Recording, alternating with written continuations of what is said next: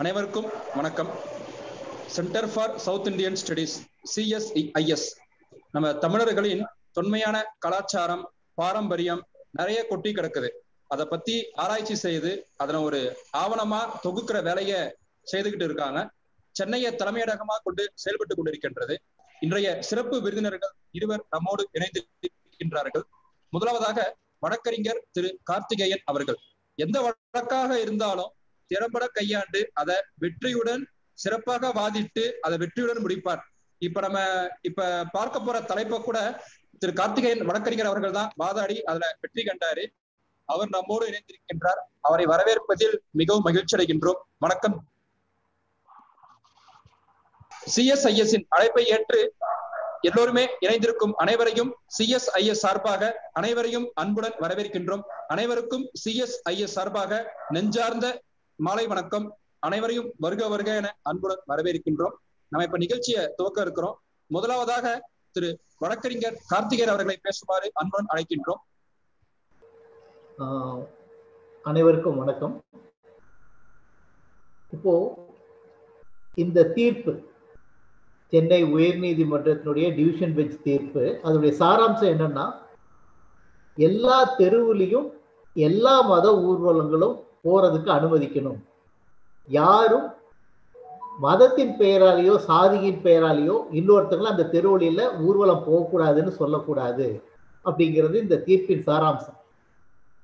இந்த தீர்ப்போட முக்கியத்துவத்தை பத்தி தெரிஞ்சுக்கணும் அப்படின்னா, நம்முடைய தமிழ்நாட்டினுடைய சில கொஞ்சம் பின்னோக்கி போகணும். நம்மளுடைய இந்த சிக்னிஃபிகன்ஸ் இது என்ன நம்ம தெரிஞ்சுக்கணும் அப்படின்னா, நம்ம சில விஷயங்கள் தெரிஞ்சுக்கிறது நல்லதுன்னு நினைக்கிறேன். இருக்கிறவங்க சிலருக்கு தெரிஞ்சிருக்கலாம், தெரிஞ்சிருந்தா இது ரிமைண்டர்னு வச்சுக்கலாம், தெரியல அப்படின்னா தெரிஞ்சுக்கலாம். தமிழ்நாடு ஒரு புண்ணிய பூமி. இங்க வந்துட்டு இருக்கிற கோவில்களுடைய எண்ணிக்கை இந்தியாவில் இருக்கிறத விட மிக மிக மிக மிக அதிகம். எந்த அளவுக்கு அப்படின்னா, நம்ம ராமேஸ்வரத்தில் இருக்கக்கூடிய சிவலிங்கம் ஸ்ரீ ராமபிரான் அவர் கைப்பட செஞ்சு வச்சு வணங்கின சிவலிங்கம் அப்படின்னா இந்த பூமியின் எந்த அளவுக்கு இது புண்ணியமான பூமின்னு நம்ம புரிஞ்சுக்கலாம். அது மட்டும் இல்லாம 18 சித்தர்களும் ஆழ்வார்களும் நாயன்மார்களும் இங்க இருந்து சமயம் மட்டும் இல்லாம தமிழையும் வளர்த்த பூமி இது. உலகத்துல எங்கேயுமே ஒரு மொழிக்கு இவ்வளவு முக்கியத்துவம் கொடுத்து யாரும் பார்த்திருக்க மாட்டோம். அது தமிழ்நாட்டினுடைய தமிழ் மக்களுடைய சிறப்பு. அவங்களுடைய நம்ம சித்தர்களாகட்டும், நாயன்மார்களாகட்டும், ஆழ்வார்களாகட்டும், அவங்க நமக்கு சொல்லியிருக்கிற விஷயங்கள்லாம் பார்த்தா அதுல வெறும் ஆன்மீகம் மட்டும் இருக்காது.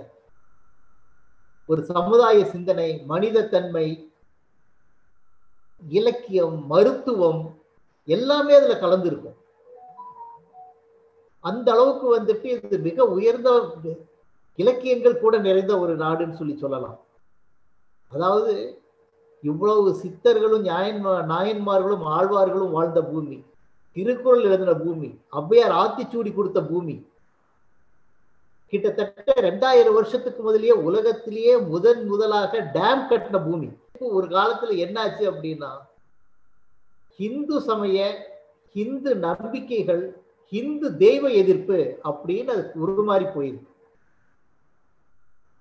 நீங்க வெள்ளக்காரன் காலத்திலேயே கூட நம்ம பார்த்தோம்னா ஜஸ்டிஸ் பார்ட்டின்னு ஒண்ணு உருவாக்குனாங்க. ஆனா அவங்க நடவடிக்கைகள் எல்லாமே நீங்க பாத்தீங்கன்னா, அந்த தலைவர் எல்லாருமே வெள்ளக்காரங்கிட்ட சார் பட்டம் வாங்கினாங்க, ராவ் பகதூர் பட்டம் வாங்கினாங்க, திவான் பகதூர் பட்டம் வாங்கினாங்க.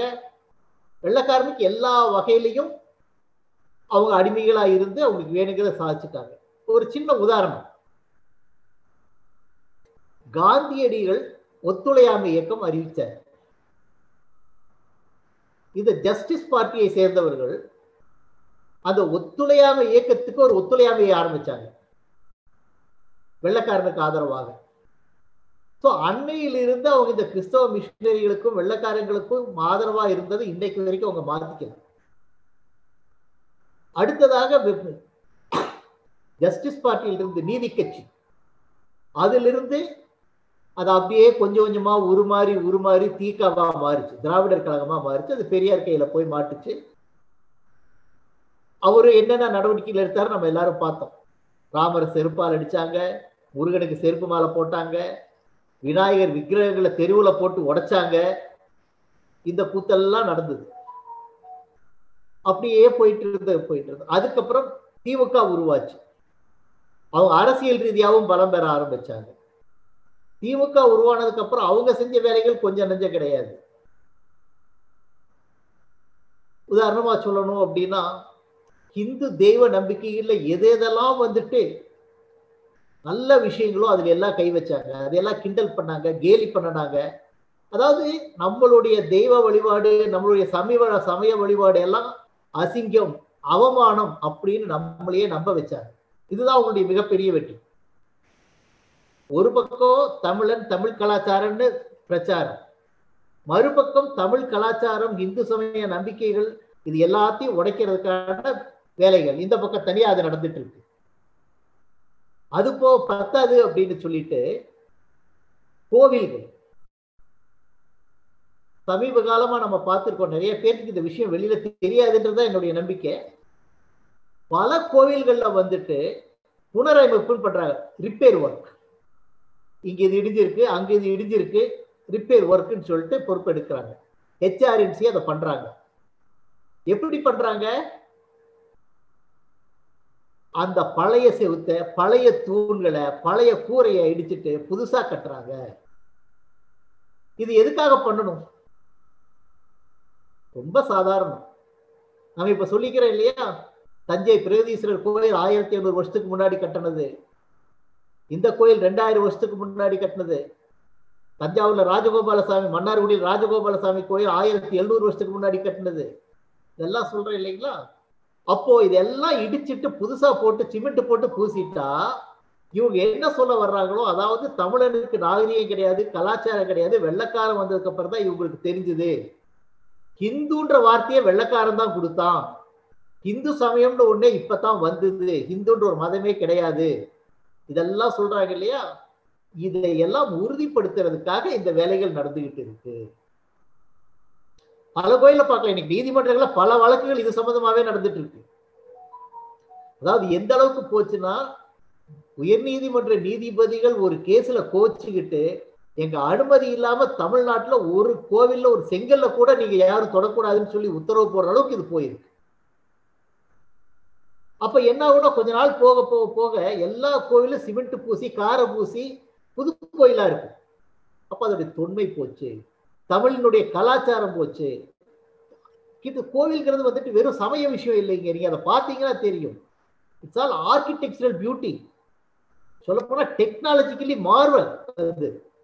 அது எல்லாம் அழிஞ்சு போயிடும். அப்ப நம்ம யாரு? நமக்கு அடையாளம் கிடையாது, சுயம் கிடையாது. இதே மாதிரி வெள்ளைக்காரன மாதிரி இங்கிலீஷ்ல பாட்டு பாடி பிறந்தநாள் கொண்டாடிட்டு கோட்டு சூட்டு போட்டுட்டு வேகாத வெயில்ல அவனை மாதிரியே மாறி அதே அடிமையாவே நம்ம இருக்கணும் அப்படிங்கிறது தான் அவங்களுடைய திட்டம். அதுதான் இன்னைக்கு நடந்துகிட்டு இருக்கு. இதனுடைய தொடர்ச்சியா அடுத்தது என்ன நடக்குது?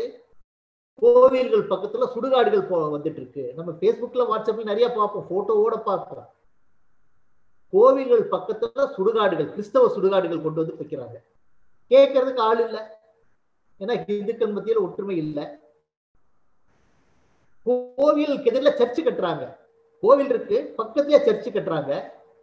வேணுகோபால் கமிஷன் இருக்குன்னு சொன்னாலும் அதிகாரிகள் கேட்கறதுக்கு தயாரா இல்லை.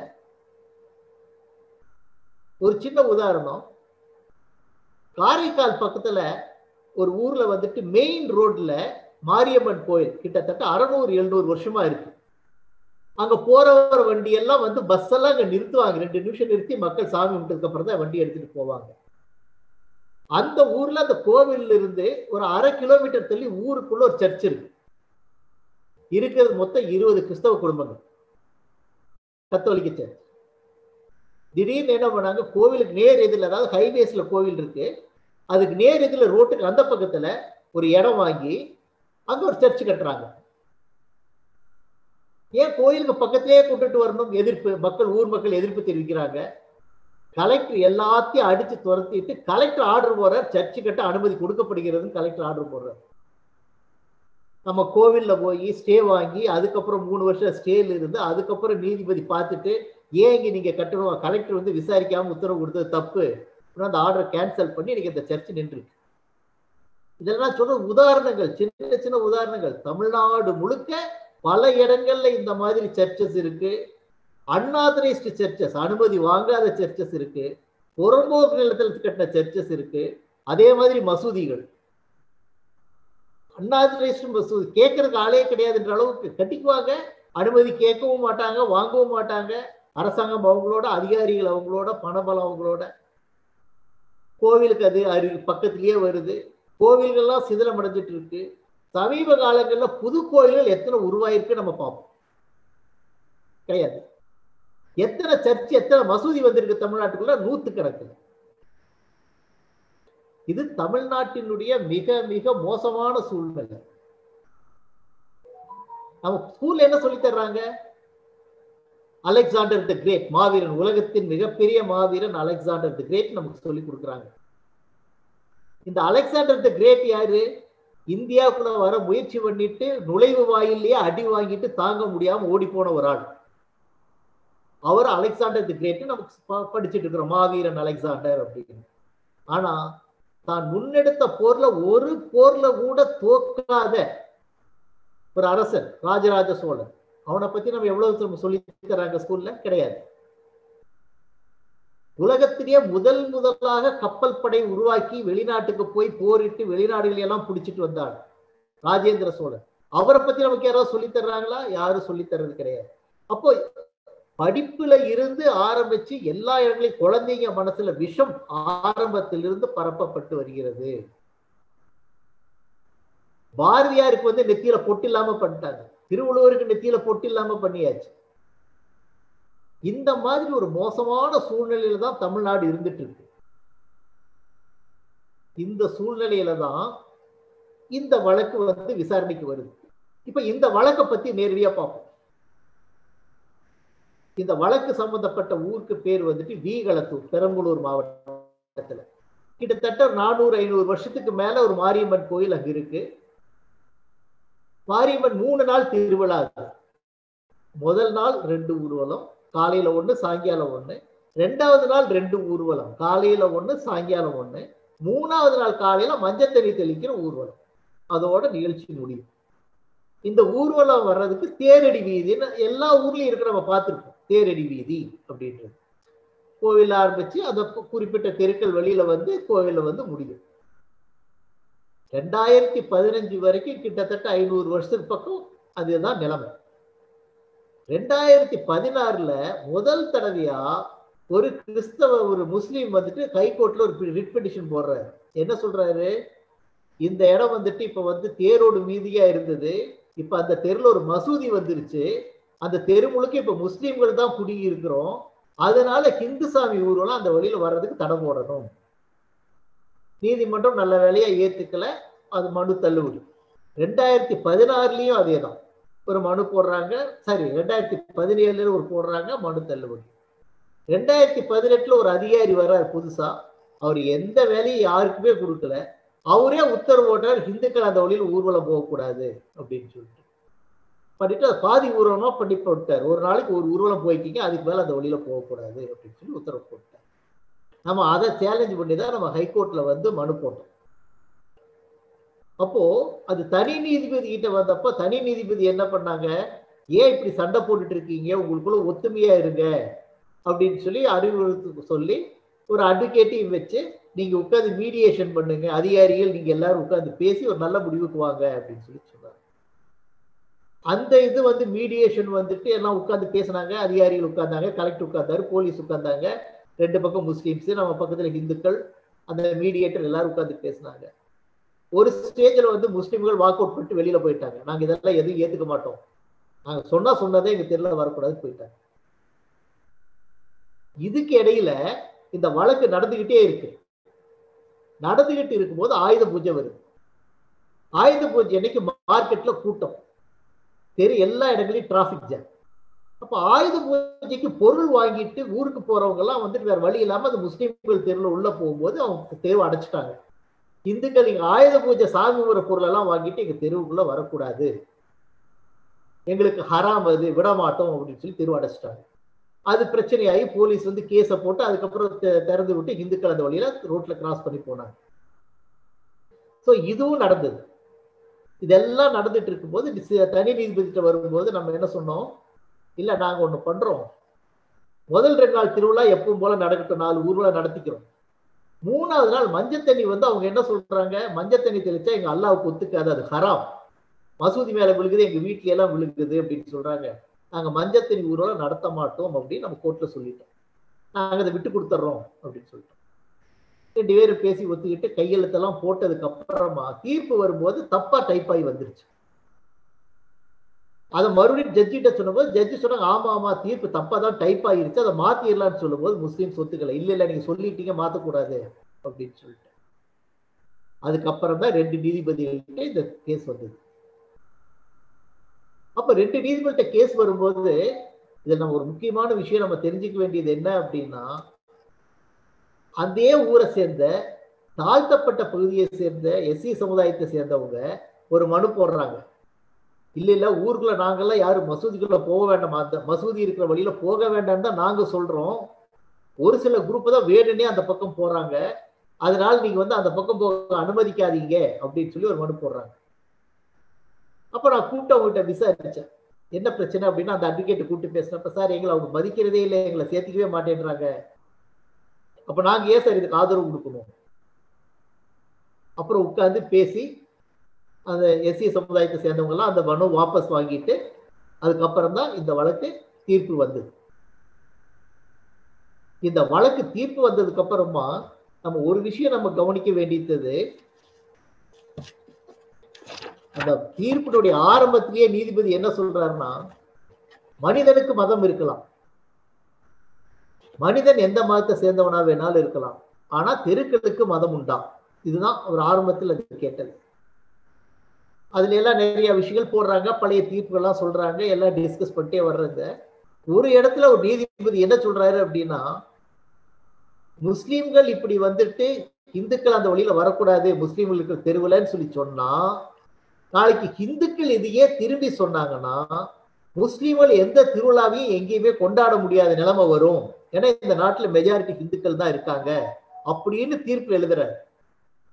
அப்படி ஒரு சூழ்நிலை வந்தா நாட்டுல ரத்த ஆறுதான் ஓடும், கலவரம் வரும், மதசார்பின்மைக்கு இது இருக்காது, அர்த்தம் இருக்காது அப்படின்னு சொல்லிட்டு ஒரு தீர்ப்பு கொடுக்குறாரு. கொடுத்துட்டு அப்புறம் இதெல்லாம் சொல்றாரு, எந்த தெருவுல வேணாலும் எல்லா மத உருவங்களும் போலாம், யாரும் மதத்தின் பெயராலேயோ சாதியின் பெயராலேயோ இதை நிறுத்தக்கூடாது அப்படின்னு சொல்லிட்டு ஒரு தீர்ப்பு கொடுக்குறாரு. இதுல இருந்து நம்ம தெரிஞ்சுக்க வேண்டியது 2 விஷயம் இருக்கு. ஒண்ணு, இந்த சாதி பிரச்சனைகள் ஏதாவது ஒரு வகையில தீர்க்கிறதுக்கு நம்ம எல்லாரும் முயற்சி பண்ணி ஆகணும். இந்த ஊரு 2 வட்டா கூத்தாடிக்கு கொண்டாட்ட கதை தான். நம்ம கிட்ட இருக்கக்கூடிய இந்த சாதி ஏற்றத்தாழ்வுகள் பிரச்சனையினாலதான் சமுதாயம் நிறைய பிரச்சனைகளை சந்திச்சுட்டு இருக்கோம். அதுல இருந்து நம்ம வெளியே வந்தாகணும். காலம் நிறைய மாறி இருக்கு, இருந்தாலும் பத்தாதுன்னு தான் எனக்கு தோணுது. ஏன்னா இன்னைக்கு எனக்கு தெரிஞ்ச உயர் நீதிமன்றத்துல ஏகப்பட்ட வழக்குகள் வந்து இருக்கு. என்ன வழக்குகள்? எல்லாமே ஊர்ல திருவிழா நடக்கவில்லை, ஏன் நடக்கல, இந்த ஜாதிக்காரர்களை சேர்த்துக்கல, அந்த ஜாதிக்காரர்களுக்கு முதல் மரியாதை கொடுக்கல, இந்த காரணங்களால நிறைய வழக்குகள் நீதிமன்றத்தில் இருக்கு. திருவிழாக்களே நடக்கிறது இல்லை, வருஷ கணக்கில் நடக்கிறது இல்லை, எனக்கு தெரியும். ஆக நம்ம இந்த விஷயத்துல நம்ம நிறைய வேலை செய்ய வேண்டியது இருக்கு, மக்கள்கிட்ட மனமாற்றத்தை கொண்டு வர வேண்டிய வேலை இருக்கு, நிறைய செய்யணும் இந்த விஷயத்துல நம்ம. அதே மாதிரி இந்த தீர்ப்பை பொறுத்த வரைக்கும் நமக்கு கிடைக்கக்கூடிய விஷயம் என்ன அப்படின்னா, தமிழ்நாட்டினுடைய பேக்ரவுண்ட் நம்ம பார்த்துட்டோம், எவ்வளவு மோசமான சூழ்நிலை நம்ம இருக்கோங்கிறத பார்த்துட்டோம். எல்லாம் முடிஞ்சு போன நேரத்துல நமக்கு வந்துட்டு கடைசியா கை கொடுக்கிற மாதிரி ஒரு நல்ல தீர்ப்பு வந்திருக்கு. இது வந்துட்டு ஏதோ இந்துக்களுக்கான உரிமை அந்த மாதிரி எல்லாம் இதில் நம்ம அவர் சொல்லல. ரொம்ப நேர்மையா, ரொம்ப தெளிவா எல்லா மதத்துக்காரர்களுக்கும் தெரு பொதுவானது, எல்லா சாதிக்காரர்களுக்கும் தெரு பொதுவானது அப்படின்றத உறுதிப்படுத்தியிருக்க. அப்ப இது எந்த அளவுக்கு நம்ம பயன்படுத்திக்கணும் அப்படின்னா, எங்கெங்கெல்லாம் நம்முடைய உரிமை இதுவரைக்கும் மறுக்கப்பட்டிருக்கோ எங்கெங்கெல்லாம் நம்ம உரிமை இப்போது மறுக்கப்பட்டு வருகிறதோ அங்கெல்லாம் நம்மளால இந்த தீர்ப்பை நம்ம பயன்படுத்திக்க முடியும். அதனால இந்த மாதிரி ஒரு தீர்ப்பு கிடைச்சது உண்மையாவே கடவுளோட செயல்தான். அந்த கடவுளுக்கு நம்ம நன்றி சொல்லுவோம். தீர்ப்பை சரியா பயன்படுத்திக்குவோம். ரொம்ப முக்கியமா நமக்குள்ள நிறைய மாற்றங்கள் வரணும். அந்த மாற்றங்களை நோக்கி நிறைய வேலைகள் செய்யணும். தொடர்ந்து செய்வோம், வெற்றி வருவோம்.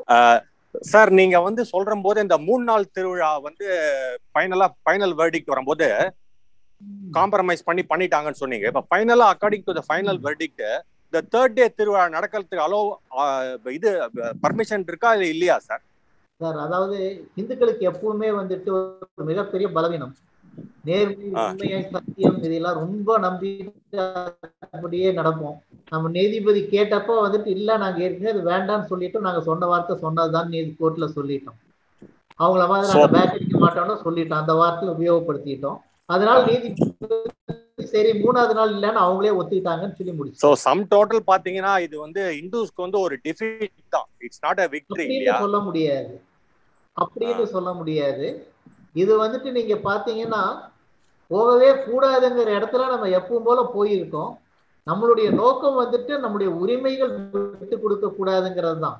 மஞ்சள் தண்ணி என்ன அப்படின்னா கான்செப்ட் என்னன்னு கேட்டீங்கன்னா கிருமி நாசினி, அவ்வளவுதான். நம்ம ஊர்ல கிருமி நாசினி தெளிச்சுக்கிறோம், அவன் அப்படியே அழுக்குல இருந்தா இழுந்துட்டு போகட்டும், நம்ம ஏன் அதை பத்தி கவலைப்படணும்?